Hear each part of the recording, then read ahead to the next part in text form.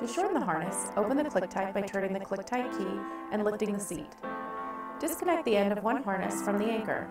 Route the end of the harness through the opening on the inside of the metal bar behind the anchor to the bottom of the seating area. Wrap the end of the harness around to the outside of the bar and hook the harness loop to the anchor. Ensure that it is securely connected to the anchor inside the hook. The harness may appear loose, but it is secure as long as it is captured within the anchor hook. Repeat on the other side.